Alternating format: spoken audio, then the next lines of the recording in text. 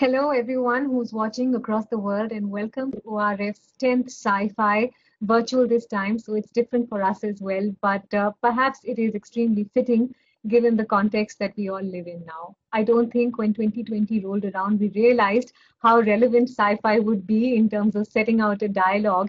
And here we are, not just discussing the future for digital democracies or digital outlooks, but more importantly, discussing what that means at a granular level for each one of us, both the haves and the have-nots, and how exactly this bridge can be divided or filled at all. As you can see, I've got a very eclectic panel right in front of me. So welcome first to everyone who's joining in. For the benefit of our audience, let me run through quick introductions. We've got Anir Chowdhury, who's Policy Advisor, A21 Program from the Government of Bangladesh. We've got Kuda Hove, who's Legal and Digital Policy Lead for Media Institution of Southern Africa-Zimbabwe Chapter. We've got Radhika Radhakrishnan, who writes extensively on Internet and the Gender. She's a researcher at Internet Democracy Project. And we've got Wahyudi Djafar, who's a researcher at ELSAM. So first up, a very warm welcome to all of you. Thank you very much for joining in this conversation.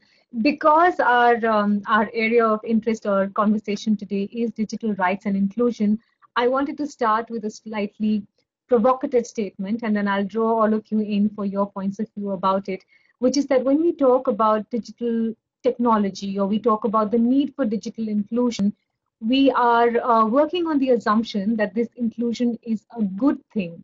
So let me pose that at you all, and I'll go, one by one through my guests on what kind of digital world we want people to be included in. So Kuda, let me start with you and then move from there. Glad to be on this panel. Just one small correction. I am no longer with the Media Institute of Southern Africa. I'm now a policy officer at Privacy International. My apologies. The change is noted. No problem. So when we talk about inclusion as people that focus on digital rights, we're talking about an internet that is open, that is accessible, and more importantly, that is affordable, because issues around access to the internet, issues around affordability, and issues around availability are the ones that are the main factors that make digital inclusion such a big challenge in today's world.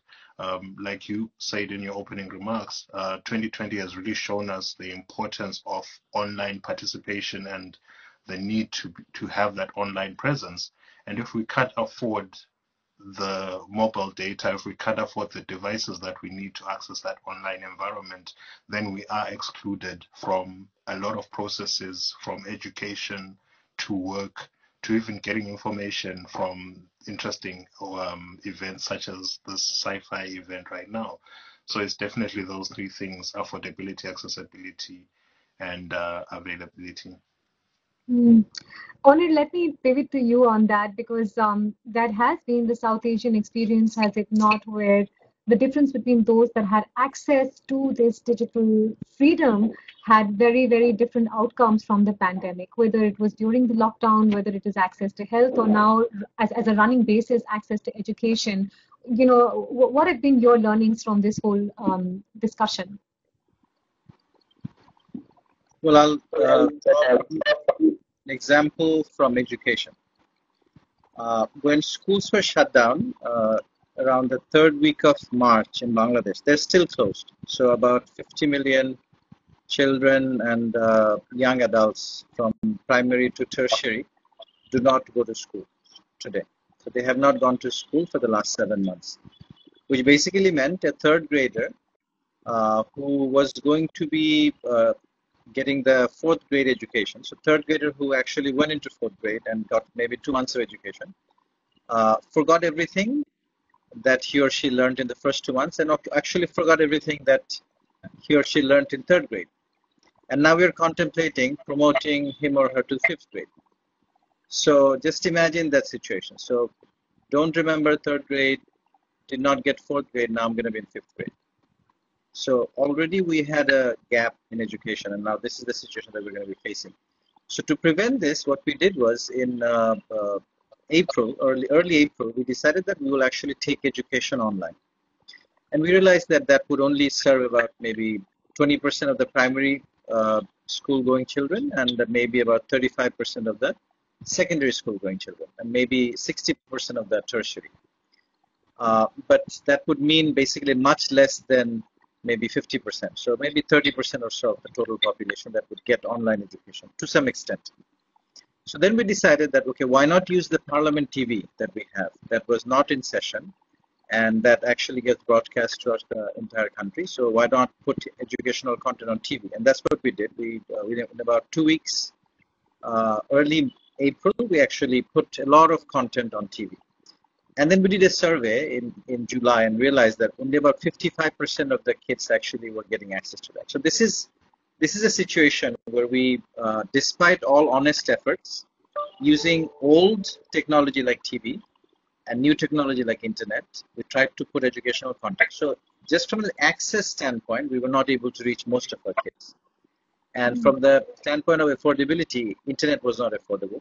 So just one example of how we created a divide by putting content. Now we have maybe about 10% of our children who have gotten the fourth grade education that they were supposed to get to some extent. And then 90% didn't get much at all. I mean, 50% probably didn't get anything. 40% got to some extent, but obviously it's difficult to interact with teachers and other students. It's a very different engagement altogether. Sure. So how do we deal with this situation? So I think that's telling of what digital means actually give us.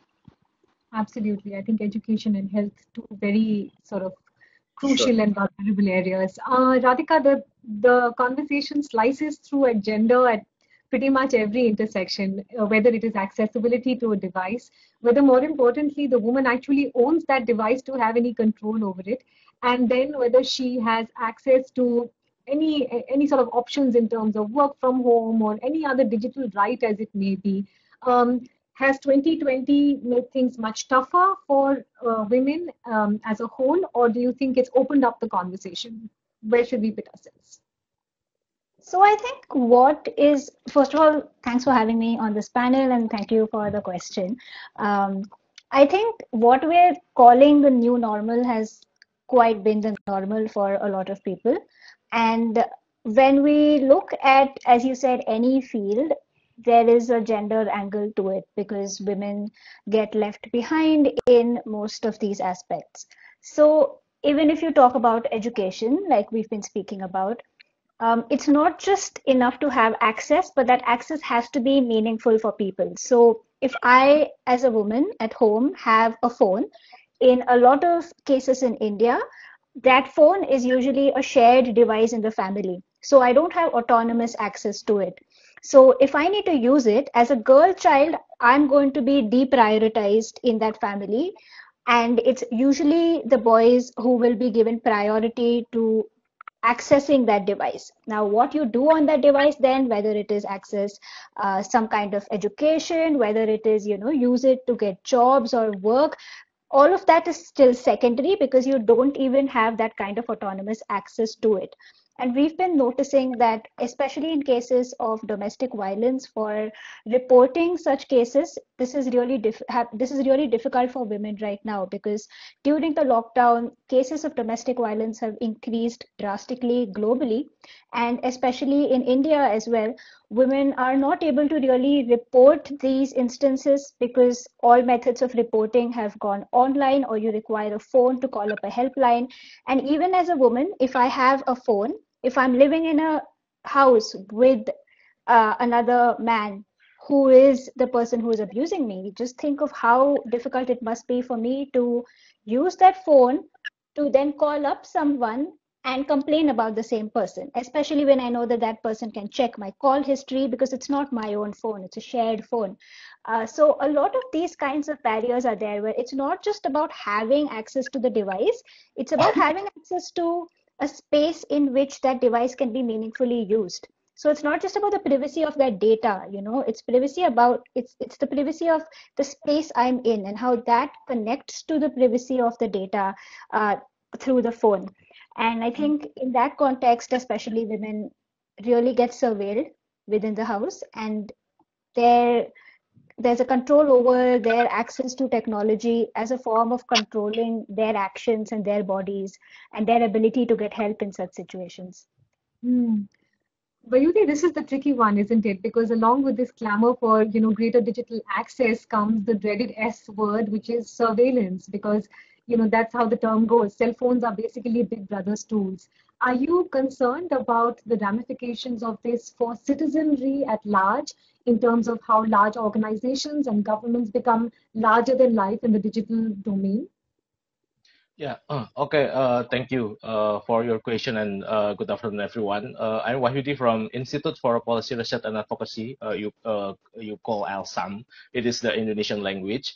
So yeah, the issue of the inclusivity is part of the importance problems in Indonesia, especially because we have the big issue with the digital divide until now. So if we discuss about the digital access, the major problems still relates to the digital divide, knowing the inequality of digital infrastructure in Indonesia. Meanwhile, the pandemic situation has forced the acceleration of the digital transformation to happen, such as the order to work and school from home, and but they not only do relate to the internet access infrastructure, but some part of the society also don't have access to the decent devices, including the problems of the expensive cost of the internet data package. It is the major issue in here. In this regard, the last month, the government through the Ministry of Education tried to provide of the subsidy of the internet data package, especially to the children in the high school level, senior high school, and also in the university. However, there are still other challenges in here, such as the capacity problems in using of the digital devices. For example, for the senior citizenship or for the senior citizen or the digital immigrant, because they are haven't of the enough the capacity and the knowledge how to operating the digital device, etc. So I think it is the challenging for the South country such as of Indonesia especially, or Southeast Asian country or India. The other issue related to the inclusivity also about how the people can protect their rights, especially the issue of the right to privacy and the issue of the freedom of expression. Because currently, during the pandemic, also we have this several issues, including the criminalization of the critics to the government in the handling of the pandemic of COVID-19. I think it is my response. Kuda, let me come to you with that same question and the point that Wahyudi raised about how the pandemic might have become an excuse almost for the state to become stronger and stronger. So whether it is stamping out, difference of opinion politically or an individual itself, should we fear that when we are having this conversation about digital rights and inclusion? How much do we want to spread this, and is it at the cost of freedom? So I totally agree with Wahyudi, what Wahyudi has said, that the way that some of the responses that we've seen have been used have been to actually not totally deal with COVID-19, but to entrench things that we already had seen in some of these governments, where they were silencing critics, where they were looking into people's communications, breaching their right to privacy. So the reason for that is because, from my understanding and from my work, is that especially in Southern African governments, we find that there is a lot of fear about what digital inclusion means for democracy within that country. When people have access to online spaces, people can express themselves more freely, because there's issues around protection of identities. So if I take a pseudonymous account or an anonymous account, then I am able to really say what's in my heart about the way government is running the country.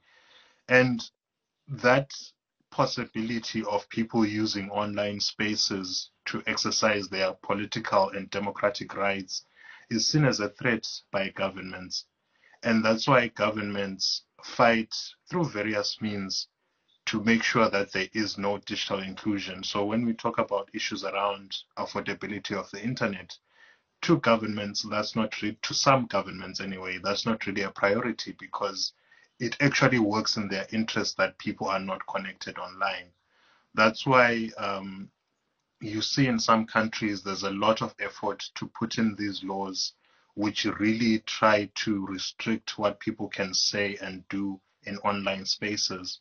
So those are another element or another side of the fight for digital inclusion that we see being sponsored by states in a move to prevent people from finding a strong, consistent voice in online environments. Sure. Anir, do you agree with the observations that Kuda has made? And just to extend that point, is there a way to create alternate mechanisms or alternate paths for those who are either unable or unwilling to access digital tools the way the state would like them to, or the larger majority would like them to? I'll just repeat myself. So I'll talk about a couple of things. I was in a conference about 2 years ago in Bangalore. We talked about financial inclusion, not just digital inclusion, and looked at the state of finance for the next 8 to 10 years, 2025, 2028, that kind of thing. And CGAP, which is a group called Consultative Group to Assist the Poor, which has done a lot of research. It's a World Bank hosted organization, research organization. They've done a lot of research on financial inclusion, especially in the digital realm. And they talked about 2 studies they did, they had done. One, which is more in the developed countries, northern countries, western countries, another in the developing countries, southern countries, so to speak. And one of the key things that came up as a I would say concern in the developed countries was privacy. The concern in the developing countries was not privacy. That was not the top concern. That was quality of service.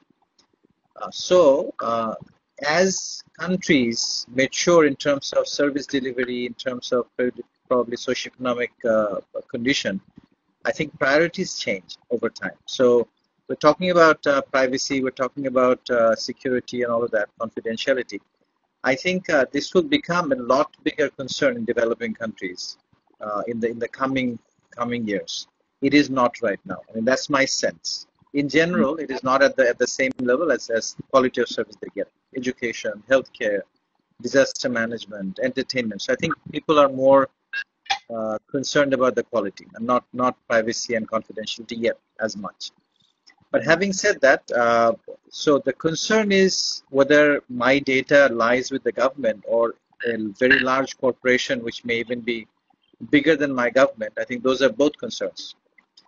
And regulation in a very creative way, maybe in a way that we have never done before, I think is probably the answer. I mean, there is this book that Andrew Keen has written called How to Fix the Future. I mean, this is a book that is written after he wrote Internet is not the answer. So where he talks about how the negative aspects of Internet is actually bogging us down and it will not have an open future for us. But then he cites a few solutions in the next book, which is How to Fix the Future. And there he talks about a new form of regulation that would apply to not only large companies which hold a lot of data, but also it will apply to governments. I mean, governments have to abide by those same regulations. I mean, this is probably very true right now as we are gathering a lot of data. I mean, if you look at the case of Trace Together in Singapore or Arogya Setu in India, which have created concerns about how much data the government or large companies are holding and how this data is being used for surveillance. It's probably used for service delivery, but also it can be used for surveillance. And we are seeing the big botherism in many countries that is being applied. So it is a big concern. But I would probably balance that. So service delivery and privacy. I think we need to balance that and find right. Fair point. Radhika, there's regulation, but then there's representation. The problem also within this entire digital landscape is, are we being able to hear the voices of women enough? Are they getting the chance to make their presence felt, whether it is in the world of politics or whether it is, as you said, looking for jobs? Are women even present? Are they even being acknowledged within this digital universe that we've all frankly dove into with the COVID 2020? I think there's a lot of tokenism. So the government wants us to believe that there's a lot of women in these spaces, and a lot of times that language is co-opted so that the outcomes seem like they are favorable to women. So, for example, the language of safety is used to justify a lot of the surveillance that happens during COVID, right? But as feminists, we know that most spaces are not safe for women, and surveillance is not something that keeps women safe.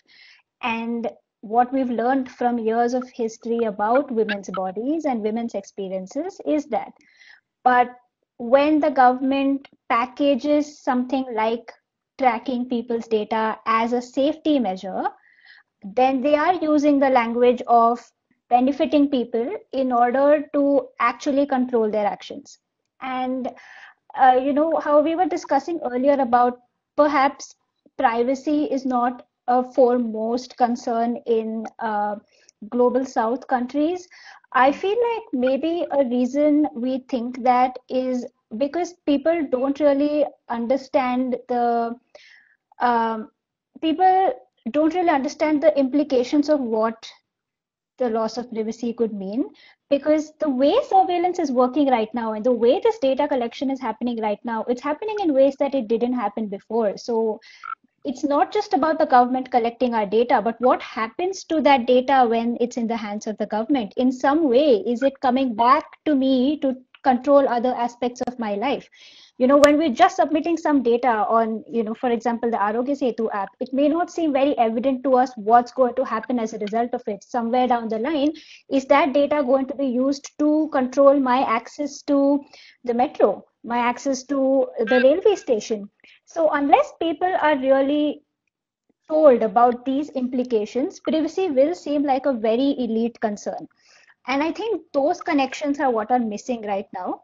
And maybe if those connections are made, it will become more clear why privacy is actually an important issue. But I agree that it's not the entire picture, because there are issues beyond privacy that are very much connected to privacy. And as feminists, we ask for a focus on the body and ask for a focus on how different bodies experience these concerns such as surveillance. And at the Internet Democracy Project, supported by the Data Governance Network, we've been doing some research around this specifically. And what we find is that a lot of these issues, they don't necessarily only infringe upon a person's privacy, but they infringe upon a person's bodily integrity and a person's dignity and a person's autonomy. And I feel like those conversations often get left out when we speak about policies and their solutions, because the focus is very much on data and how data's privacy needs to be protected, rather than how the bodies that are controlled through that data need to also be protected, and how their experiences need to be heard. So tying that back to your question originally about whether there's representation, I feel in that sense, that is the space where we need people's voices to really be heard, because we need people, we need, we cannot have people in policy spaces completely separate, very removed from the social realities of what people are experiencing, making decisions for those people. And that's where representation definitely is lacking. And when it is present in a very tokenistic manner. So that's something that we'll have to begin to definitely change. No, excellent point. Wahyudi, let me get you in on this conversation of how to make digital inclusion good. So you know that you can defend freedom legally, you defend your own freedom personally, you defend others' freedom and speak up for them. Are there other tools that you think, post-pandemic we should be cognizant of and we should be pushing harder? For example, we were having a conversation about this earlier, and the fact that there isn't enough vernacular content out there. People don't feel like it's a language they understand or they can relate to. So this is, somewhat of a creature they don't fully understand the entire digital space. Yeah, I think it is about how to make the equilibrium between the obligation of the government to fulfillment of the human rights in general, especially the issue of the health and the issue of the economic and the social, and how the government to protect the civil liberties, especially the freedom of expression, freedom of opinion, and also the right to privacy. I think currently the important issue is how the national governments set up of the new regulation with adopt of the several human rights instrument, including of the several convention and also the International Covenant on Civil and Political Rights, for example, because the Human Rights Council released several resolution how to the adopt of the human rights instrument in the enjoyment of the internet, especially how the protect of the online activity with the human rights instrument. But the current situation, for example, in Indonesia, we don't have the enough of the strong regulation to protect of the peoples, especially the civil liberties in the online medium. For example, until now, Indonesia has not of the comprehensive data protection law, so the practicing of the contact tracing, fencing, and tracking, they are not adopt of the privacy principles and data protection principle, because in the conduct of the surveillance populations, the governments take all of the data from the portal, for example, and there is no purposive limitation principles, there is no data minimization principles, there is no storage limitation principle, etc. So I think it is give the big impact to the freedom of the people in their speak up about their rights, especially the freedom of opinion and freedom of the expression. Fair point. I am conscious of time, and I know that there's some questions coming in from our audience as well. So I'm going to bring them up first, and then if there's time, we'll chat a bit more. The first question comes in from Aisha Dev. She writes, "We have justified surveillance in the name of data collection for COVID solutions. Does this lower the bar for privacy in non-COVID times?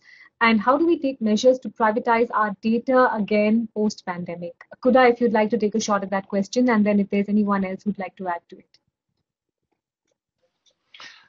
Yeah, so privacy as a right can be restricted in some situations.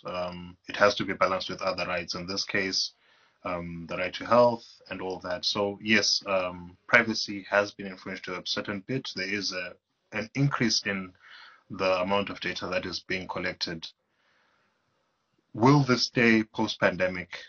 It really depends. We see in some jurisdictions, like in Europe, there's already guidelines on how to deal with the data once COVID has been dealt with. We already see the most recent report, I believe, dealt with response to the digital processes, the digital responses to COVID-19 within the EU.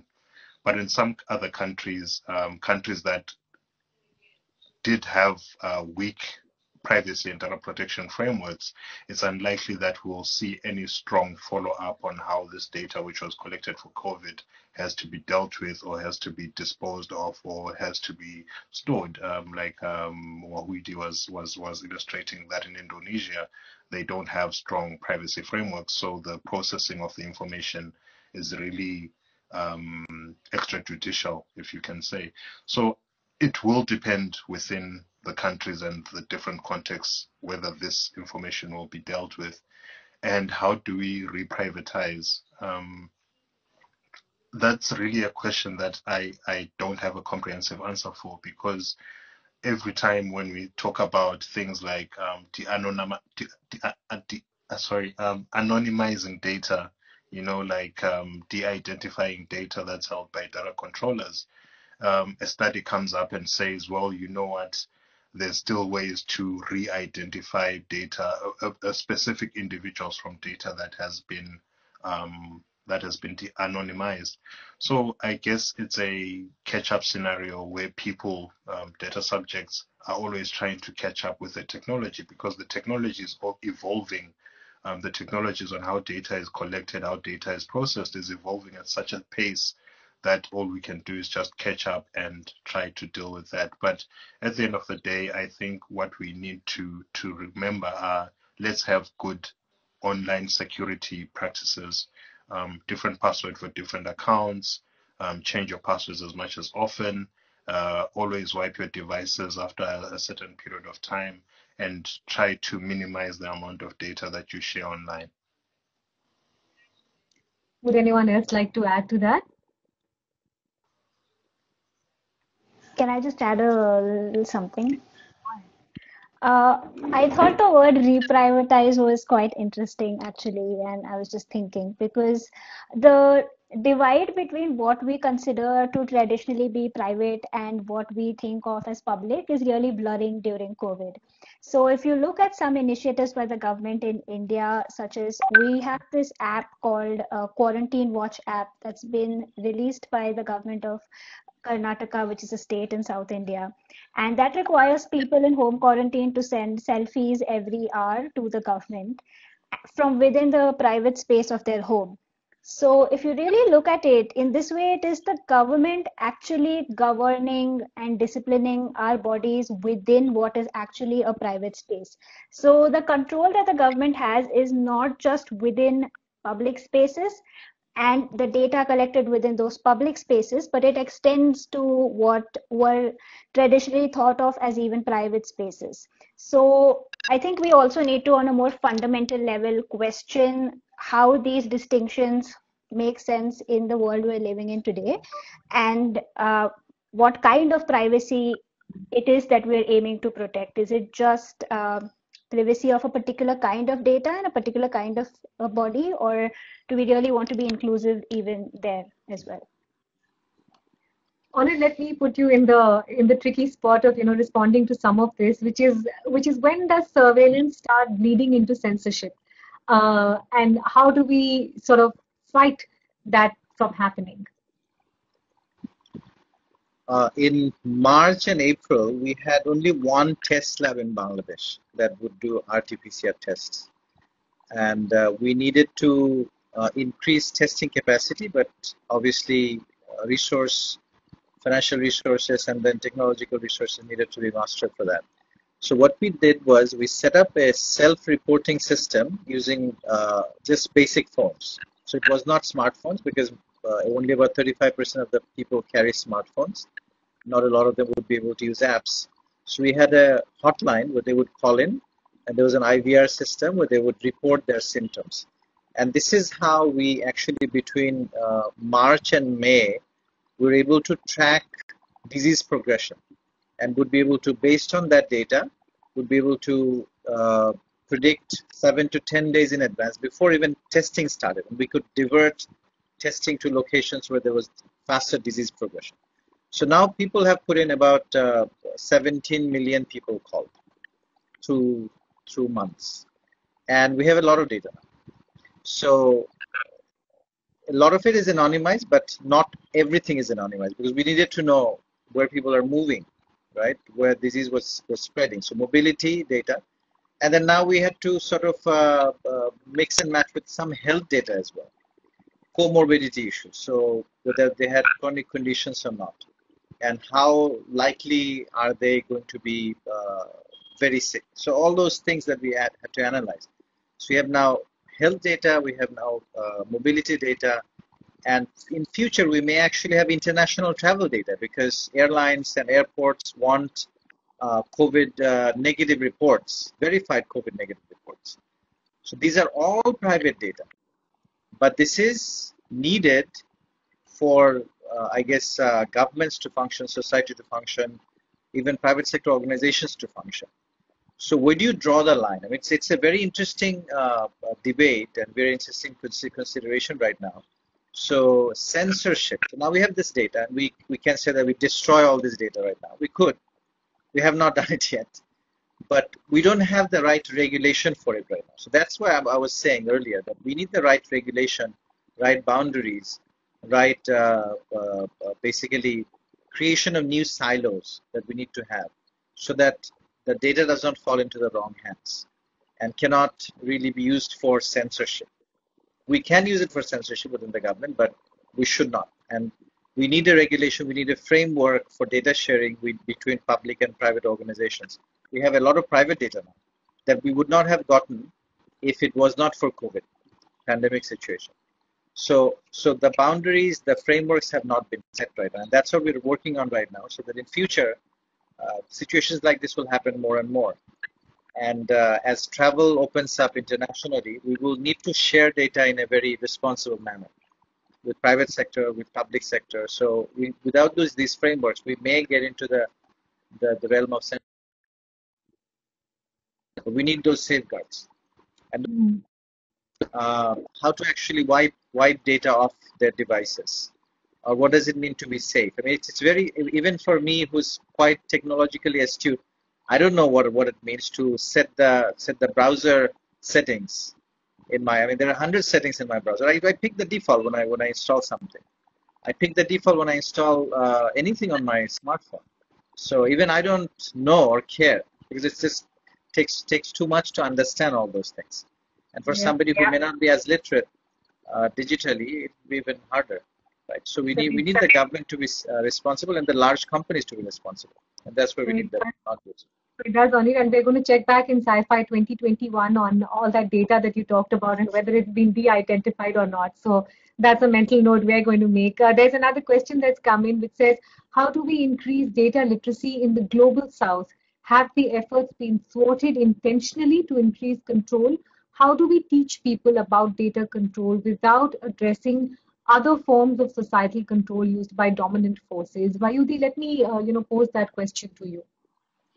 Yeah, I think the problems, Indonesia as a example in this situation, how the peoples understand about how the data governance and how to protect their data, because in global south there is no the comprehensive definition about the privacy and about the personal data. So the society try to understanding what is the personal data and what is the privacy. Why we must protect our privacy? Why we must protect our personal data? So the government can use of the several instruments, especially the laws, as social engineering to education the peoples to protect their data. But in the another side, the government also have the intention to compiling the data from the peoples to control of the people. It is a part how the government use of the models of the panopticon to oversight of all of the people in their country and can manage of the people. And the dynamic situation, it is the opportunity to the government to compiling all of the data, including the biometric data, because in the contact tracing, fencing, etc., the government have the opportunity to compiling of the biometric data. So the situation, the pandemic situation, it is accelerating the surveillance under the surveillance in the skin. Yeah. So after the pandemic, the government can set up of the new technologies and the new innovation based on the biometric data, and they have also the obligation how to provide the strong regulation and education the peoples how to handling their data, how about the obligation of the data controller, and how the rights of the data subject to entitle their data. So we have just about 5 minutes left. I think Connie raised an important point about how so many of us ourselves are not taking enough steps to keep this sort of safe or kosher as we can. So let me do a quick rapid fire with all my guests and ask them to list out 3 or 4 top, not tips, but top sort of ways of living that you would encourage people to employ digitally. And Kuda, let me start with you. What's the 3 or 4 things everyone should be doing as a responsible digital citizen? You'll have to unmute. Yeah. So the first thing is to be considerate of other digital citizens. If you look at this panel, there's a lot of diversity. People are from different cultures. We hold different ethics and different principles. So we need to, in a similar manner, use technologies and digital platforms in a way that absorbs all the differences that we embody. So that's the first thing. That's, again, going back to respecting people's dignity and everything like that. Then the second thing is really about people that are in the know have a responsibility to teach the next person. So as we were discussing, there's a lot of beliefs such as privacy is not a priority, privacy is not important, privacy is one of those lesser rights, for example. And we have a different understanding because these are issues that we've been working on for years. The need for privacy, the need for a free expression online. So we that have the understanding have a duty to break down these concepts in a non-technical way that shows other users why it's important and why we've been making noise about these rights for the past 5, 6, 10 years. And then the last thing really is to encourage members of the public, members of civil society to engage with policymakers, because at the end of the day, if the policies are not in place, if the laws are not in place, then the change will not be there. So we really need, when all is said and done, to initiate processes where policies and laws are introduced that safeguard online spaces and digital platforms. So those are the three things that I would say. They're not instant, they're not easy, but in the long run, they will make for more inclusive and safer online and digital spaces and platforms. No, absolutely. Thank you for that. Radhika, let me come to you for your top 2 or 3 must-dos and must-haves. And let me just layer that with another question that's come in on the personal data protection bill in India that's been pending, and whether you think that will be doing the right things. Well, in a 1 minute, I probably can't cover all the flaws with the personal data protection bill, but in a short nutshell, there's a lot of flaws with the data protection bill, and in its current state, it won't be able to handle the kinds of issues that have been thrown up during COVID-19 or even before COVID-19. I think one important thing that we should all keep in mind when we talk about digital rights or digital citizenship is that it's not separate from physical offline rights and offline things that happen in the offline sphere, because everything that we see in what's called the physical offline world is actually mirrored in the digital world. So things that you would expect people to do offline are actually things you would want to practice online as well. The kinds of violence we see offline is the same kinds of violence that we see online. So maybe the first step is to not think of these as two separate worlds in the first place with two different kinds of rules that apply there, but to see that they are really interconnected, they are linked, and what happens in one space influences what happens in the other space. And I think once we have that framework in mind, we will automatically start adopting practices that, not automatically, but it'll be like a starting step to adopting practices that help us move in that direction. Wahyudi, to you.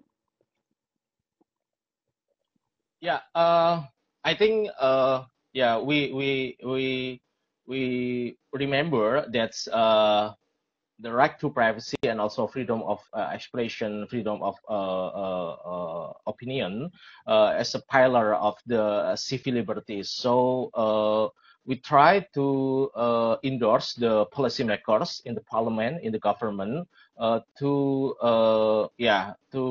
adopt of the human rights principles, the human rights norm in the providing of the new laws in the response of the digital innovation, especially to creating the new norms with the human-centric approach.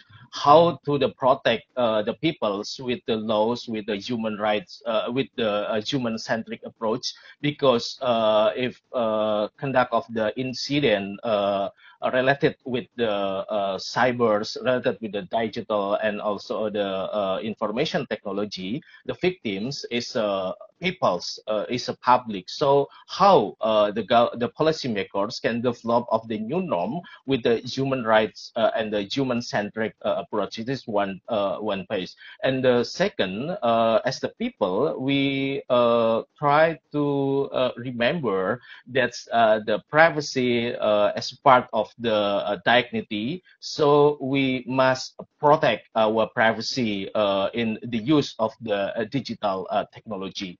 I think it is for me. Thank you.